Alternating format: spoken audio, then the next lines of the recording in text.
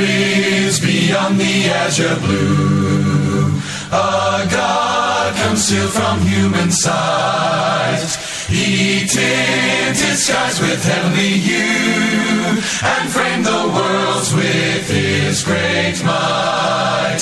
There is a God, he is a love. Good morning, Aradi Enshirao. Sene anopenso, why wagensa woni Church of Christ.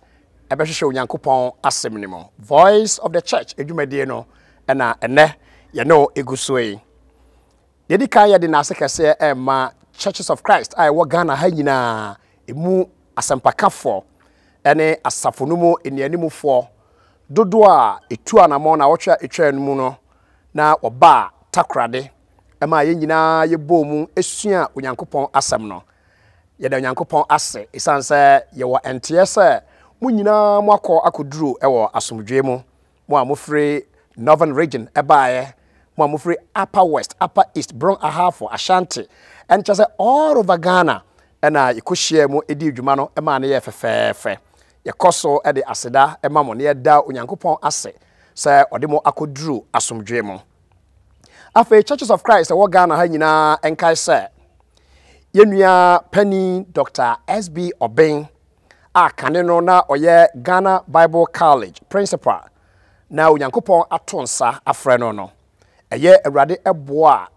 ifiada ebe ni na wohwe mekire the 11th of November na ye kohye na yeyo no ase enti ye tonsa na yaka ye nyina ye ho se ye momode se betumi aba ama sa adwumadie no atumi akoso kama eye awrade boa mehyiaw ewo ho na ye nyina akata ye nua no akire kra Onyankopon enhyiraw we ye enkabo kakra mewo edema Churches of Christ a ewo Ghana ha enyina odofo na anopai yentoa ye ne adesua no so last week me no ebesha ase se ye hwe adesua soronko bi na me no hwe de obroni efra no the existence of God adesua a de eka nyina ne se onyame ewo ho onyame bi ewo ho a ono ene obo osoro ene asase epo ene de ewo mu enyina na me kachira na wotwetwa mu ne se ya no usua saa de we ka se onyame bi ewo ho a azembi sa ba no se entidien de no esua nyina entidien no anu ye ne se enam se onyame ewo ho ntino saa bre ya wutemi sa wonye onipa a wode wo ho amma saa onyame no wonhwehwe saa Onyankopon no akira kwan a ene medofo na metwe adwe agina so se hwehwe saa Onyankopon no na akira kwan wonim de enti a enkrofo kɔ asɔre ohu ne enti a yɛkɔ asɔre ne se yɛgidi se onyame bi ɛwɔ hɔ ɔno ɛna ɔbɔ ɔsoro ɛne asase ɛpo ɛne de ɛwɔ mu nyinaa enipa bebre ɛnkɔ asɔre na ya na wɔn asɛm ne se obi a ɔkɔ asɔre mpo mehwɛ na brabɔ no na me a me nkɔ asɔre kra na meyɛ ɛkyɛn no oboni bɛsɛ se that shouldn't be the barometer ɛnya de a ɛno na twa sɛ wohwɛ sɛ wode som Onyankopɔn emom sa wugitum se onyame bi ewo ho ono na obo osoro ene asase dia ne ye kasa bra na besom no a onipa esinto ene onipa emreyo no ensi me kwan sa metumrika ekosom onyame enti wo a wonnim onyame no wo ena me no ehwe saa de sua se bia wura firi ho a there is a God exists and sa enti no twa se onipa wohwehwe saa Onyankopon no na kira kwan wo a wokɔ asɔre dada enso so enam sɛ onyame ɛwɔ hɔ na Onyankopon ɛwɔ tumi ɛwɔ wiase nyinaa enti no di nokra ɛma Onyankopon pre na yɛ adwuma ɛma saa Onyankopon no na onyame no waka sɛ sabrabo nyinaa kɔ awie a obebu ne nkrɔfo atɛn there is going to be a day of judgment. Sawuji Onyankopon didi a ene obaji atemu atum na sawuji atemu atum nso de a ene wo ma wo bra basabasa wonya wo niema sane a wo pɛ isansa ebre bi eba wo bebu akonta de akyerɛ nea ɔde eba sa asase so yi maame bi ato na nwom ɛwɔ Ghana ha de sɛ ana asase ɛda ho gyan ɛna wo de wasesa ewiase niema nyinaa de aba obu yi ana enu nti mekoso ena anope eno esua saa ade se onyame bi ewo ho a sa wo ye ade biara o dwendwen biara etwa se o kai se saa onyame no owo ho ampara. Last week sa o kai a ebra ye kono Bible agina so a etwa to a mede ma wo no na eye Psalm 14 verse number 1. David enwom no eti a eye edunan no na ne chichemu a edika no a David kan say ojejentwie ase ewo nakoma mu say onyame bia eni ho. The fool has said in his heart, there is no God. Enti de onyame honhom enam David so e kan say se eden o se unyenya adwe bi wo tiri mu se asase eda hokwa na onyame biara eni ho a obo osoro ne asase a tro kronkron no anto sebe ose wo yokwasea so onipa betena sa asase we so na onye ntum se onyame bi ene bo osoro ne asase epo ene de ewo mu na onipa adwen be ne se niam a ekoso wiase nyina ehwa keke ede a tro no se eyo kwasea ene woka ewo nakomam se onyame bi eni ho na me pese wo twe adwen egina sa asem no so yiye papa anope baby ame no e hyase efre no wa usu ye okristoni no Petro engoma edikan etimiensa eyichemu edunum 1 Peter chapter 3 and verse number 15. Peter said, but sanctify the Lord God in your hearts, and always be ready to give a defense to everyone who asks you a reason for the hope that is in you, with meekness and fear. Asamoah Petro can say, Dudu ayabaji onyankopon adie no. Etwa se ye te onyankopon eho ewo ye ne akomam. Okasa sanctifier, na just you should set something apart. Eniema wo wiase nyina se ye ka ho asem a menua onyankopon ho asem ka no eye soronko. Na de Petro can say we o kristoni a ebre nyina hu ne saa. So onyankopon enye nipa ene wadi ne ho agro. Onyankopon enye bone. Onyame ye kronkron, and therefore we must sanctify our God in our hearts. The toss me no a Petro can say. So we a Christonia. Etwa say we are ready. Say ube defend adekodia ugidie no. Eda na ugidie e de fasa onyankopon ne ho. So we are ready. So ube kirechirem amenipa abehunu ne enti a uge ne ugidie no ugidie.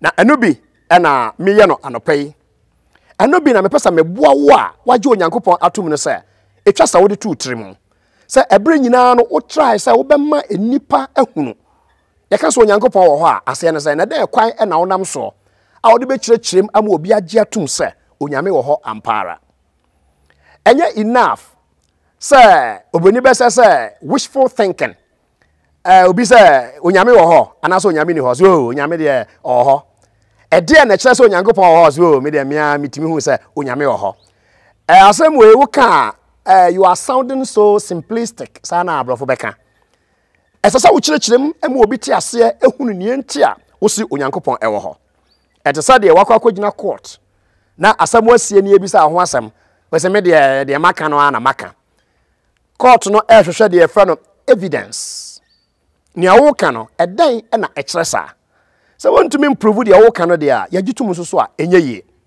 na wo a wo yo kristoni no menam bible so ene nimidie ahoro a yaboaboa no so e kai wo se etwase yetumi prove ekire the rest of the world say God exists. Onyankopon etiase ono ene obo osoro ene asase epo ene de omo biara na ede ekwa ne enam so a yebetumi aboa ama enipa bebre abehunu saade eno ena maboaboa ano se kakra ebra me no eka sei fa paper ene open no na chro eniema enkakra bi okra biara a owo ewiase no ehia onyankopon enkwaje ne nipa no ewo wiase no nso no sabe yewo mu enchichemu sabe yewo obi a wanya opportunity anko school krada ye be den ya kyerɛkyerɛ mu akyerɛ saa onipa no sɛ onyame ɛwɔ hɔ obi nso so akɔ school akɔduru mfimfini baabi owo nimdeɛ bi ye be den ye begina saa onipa no enimdeɛ so na ya ka kyerɛ no sɛ onyankopɔn ɛwɔ hɔ omo a asua de akɔ ɛsoro no ye den ene ye convince saa enkrofo we num sɛ onyame bi wɔ hɔ a ɔno na ɔbɔ ɔsoro ene asase ɛpo ene de ɛwɔ mu na ye hia sɛ ye masa enkrofo ebehu saa de kɔpem sɛ ebi a wonimu a yakɔye bibi te sɛ ya asase a yete so yi no sɛ nipa bebre esua enwoma ɛkɔ akyiri a afɛ de koduru baabi a wɔse onyame ni hɔ na sɛ woyɛ obi a wokenkan na wotie animdifo a ɛwɔ ewiase a ye wonimdifo bebre ɛwɔ hɔ no ma ɔmo nyintum sɛ onyame bi wɔ hɔ ɛno nti ɔmo nim reason nti atwa sɛ nipa ɛha no ho so wɔkɔ asɔre die nti a nipa ɛha no sɛ ɔbɔ empire saa ne ma we sɛ no mu nyinaa no kyɛ sɛ ɛnam enwoma sua ɔmo susu sɛ ɔmo asua nti no they don't care for these things Wamo asua enwoma akwachiri bebre brush aside the idea of creation. Bible say evidence no onyankopon bo osoro ene asase. Genesis enwoma ya Bible angoma no de di kan kra no asemu a odi eyi ano no say emfiri emfitiase no onyankopon bo osoro ene asase. Eno nti Bible no kasa edifa creation say onyame ebo ade basa kasa no emu no mfitiase no asem odi kan kura wo mo a edwene ebra waka samacha no wo dwene ko ekire ene say when did the beginning begin? Say Bible e sha say kan kire say mfitiase no onyankopon bo osoro ne asase a question ne say mfitiase no efitiase ebreben na cha say wani abre o wo de wo che no e hye say wo pese wo sua ade e wo ewiase na emre hyase ebreben obi a wasua nwoma akọ akiri a wo ka kira me se onyankopon eni ho no wonim sa saade we asembisa ketua yi mpo no enipa atraya na nso so ontumi nya anoyie emfama. So where you can have the time to create more wealth, where you can have the time say ubetumi anya opportunity no wanya knowledge bebre ewo ewiase no, there is no way you can have the time to create more time.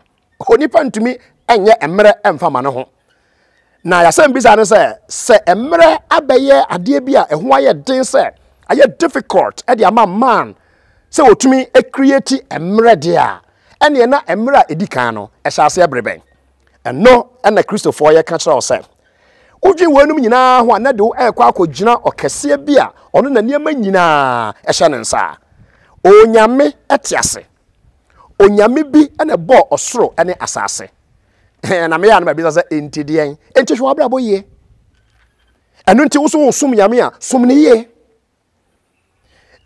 hweye ene wadwen anya wo say de nyame aka no enye nokora esan say uwo akiri no obekwa akohia nimdie biara a ewo ewiase no twifo say obra etwewuo na books ahoro a ye wo ewo universities ahoro mu ane ade nyina no ensem a eka nyina no ekasafa niema ewo ahaya ho emo bie ni wono mo e discuss life after death agesa wo ba ebegesa onyankopon yi edi na wo gye ne nwoma kronkron a wo de amayan ne Bible no etum ansa na watumi abehwe ade a ye fa no life after death se owuo achi no ede ba ade na esie na yadofo no mo a mo school edurechiri woko Europe Americas any advanced countries no emu a wo mo ewo adesua bi awofra no evolution na evolution no chese eye professors akese na ekyerɛkyerɛ evolution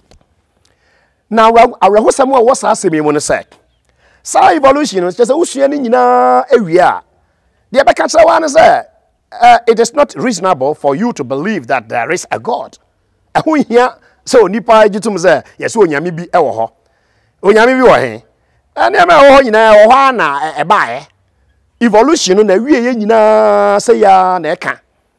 obi a wasua evolution de on person mo kire ne say enye onyankopon na ebo osoro ne asase apuyi eda hoi enye onyame bia na ebo ye na emom ebre bi na ade bi eda ho ade bi na wo ho na usua ade no kodu ba bia omfa bibi the big bang na ade na eda ho te se kosua na yenya kasa evolution na de omo cha no se sa ade na eda ho no evolve ye che se ebre ko nanim no na dane menu asama me ne wo ken se wiase mu wo mom so mo nimde professors doctors akese no ene kire sa adesua yi o kire ni nyina na wiye ne se onyame bia ni ho oh na David ababe wuram ojejentwie ese e wona koma mu se onyame bi eni ho. This time around he is not saying in his heart so onyankopon eni ho. In fact wa tro e wo book mu. In fact what the ade a what oka e kire enkwala se mo obi anyi ni so onyankopon e wo ho. Evolution ese ade bi da ho te se kosua na millions of years twa no ho no na ade no na dane no ho na dane no ho na dane no ho ena ekokoduru ebre bi na ade no epaye bang eno na efa na big bang no na ade no epaye no ena bibi efiri mu ebae saa asem wo yi America nyina no wo mo ye evolutionalist e de kire se the Bible eka so onyankopon bo osoro ne asase no enya no kore demo de omo ken ena ye no kore odafo pa wutie me na wo se adra kosua no epaye no ena bibi epie free mu baaye ana etese ape yemfa no se monkey na wasini trase say ena millions of years esan evolve ye no na aboa no na odane na aboa no na odane aboa no na odane ena millions of years ekọ ya aboa no dane ya ena be dane ye nipa ya ene yete ase medofo pa wutie me asama me ne wo kan enye akola asabe o de na esre ene ye ka kire no o enye primary school for ene ye kire o mo saade enye secondary school and vocational school student ene ye kire no saade obi a wasua ade ekọ akiri akodu university no ene ye de saade we e hye na dwene mu medofo pa wutie me eni sa me be ka kire o se onyame wo ho a e bia wo kwa sori a wadwen ye o se oh na se we ya wo kan de enhye da anya yi bia nipa eti asase we se so a omo eka se onyame bi eni ho na de Christopher eka nyina no enye nokre minu adofo a wotie me na saa se me eye evolution enipa atwero books akakraka me nipa kosa classes no na o pass a na yehu se we onimdifo e wo saa asase so yi wo se ebre bi atwa mu kosua bi na eda ho ene ebre ko ya ne paye Christopher ye question ye bisa na sa akosua no efiri he ene bae ye question ye bisa no e reasonable isan say mo amoye science no one of the conclusions of science and say something cannot come out of nothing. Something cannot come out of nothing. Bibi entumi emma ne fridie mu ne ba ya wo si emfiri hwi mu. That is a scientific conclusion. If we are going to be consistent in our scientific findings there, nese something cannot come out of nothing. No quarry just yejutumu there. And na your question no say sir okay say the big bang na kosua kakraka bi eda ho ebrebia. Sa kosua no de ye kan say ene efiri bibi mu ene bae. Sa wo sente sa de a ene na scientific conclusion no okay say something cannot come out of nothing no ene na enya no kre. Mini adofo a wutie me. Na Bible say God catches the wise in their own craftiness. Owusu yo nyansani e wasase so no. Onkyerɛkyerɛ mu a wo kyerɛkyerɛ ekwa kowie sɛ onyame biara ani saa asase so de a ene amedofo tro no ebekyerɛ wo sɛ onyame bi e wo ho na obema onyansa no nyinaa ayekwa. Science e good. Sanya science a ye wonema bebre wasase so a enka yenya nhune. Na mom de mepesa wo te ase ene anopen sɛ scientific conclusions and the scientific way of investigating matter said my friend no it's not the only way I do investigation. The scientific way is good, it is a way, but it is not the only way. Enti se ukosua de hunam fam adesua usua na se eno ene de unam wasase so de a, in fact am be a miserable person kra wasase so. Asase hu sa hwi ni so. Wo be transase so firi won kwala brem num nufo be didi ye be ye eko school e ware ye ewo ema. Wani ba ho so na wo ba kokora anasa wo ba abrewa. Obo abrewa ewie ya o ma emma nsoso omo awowo wanya nananom ene ade. Ebra nka fe na ho adwo se twa se nka wunya ahoto kakra because say no wadwuma wo ye o home ne ade no ehwa ise diabetes ayo. Uchiri nchene meni moko aduane a ede bia na yare abebo nti afa de wuntumi enibio. Wo sika obekọ hospital akwa me amanuro ye ma enuro adeche ne adesa nyina no onipadua yi efom a na ekọ. At the end of the day we ye den ara onipa ebewu. Asama me no I can say what ko school ama de ohun ye nyina ya sase so dia na che say wabra ba bebo ye no a end e wo owuo so. Now, is it a pleasant news? Or therefore, would you me? Whoa, Mr. Scholar, is this a pleasant news? So, one day, pen woo and nothing more. I don't know Bible, and it does so be said, man was created in the image of God. Onyankopon and a bonipa. Onyameno tiase. No, or and shishayampo at the mayan adasama even after death. Odafopa wucheme. Osmafo Paul 1 Corinthians chapter number 1 verse 20. Ekasai edifa nyansa a eye ewiase de ene onyankopon mu nyansa. Se onipa esua nwoma wasase so ba conclusion se onyame bia eni ho no mo a. Twakronkron se yen kan je se onyansa no eya asase ha. Asase so de nko a na wonya sa nyansa no. Na ye wo osoro nyansa ene ye wo asase so nyansa. Ghana hampo yeka yesi ye wo efie nyansa ene ye wo bukumu nyansa. Wako school fedie oba efie a ochia no maache a na odebrofo na eje so. Oka maache a oba akra na ocha maache a osi ye eja.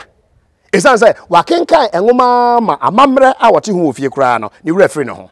1 Corinthians 1:20 trying to say, where is the wise? Where is the scribe? Where is the disputer of this age? Has not God made foolish the wisdom of this world? Wase onyansafo no hefa. Obi a wose oyo trofo o hefa. Mo amusimutumi debate issues awasase so no. Where are you? Aso onyankopon enani ewiase nyansa enkwase asemo ana. Enti se obi besua de a kwachiri na obeka kira o se onyame bi eni ho. Na o tu nipa fo se yen disregard ade a onyankopon aye no. Odahopa ayawrehosem a ewo ewiase. Me ba be ka kira ene anopai se there is a God. Onyame bi wo ho a nimu ena enipa efri baaye na ebra no ekona wie ya sa onyame no ne ho ene besan yachi akro.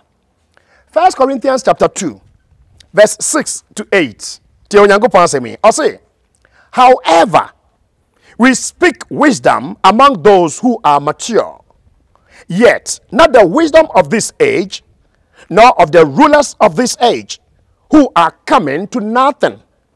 But we speak the wisdom of God in a mystery, the hidden wisdom which God ordained before the ages for our glory, which none of the rulers of this age knew, for had they known, they would not have crucified the Lord of glory. Hallelujah.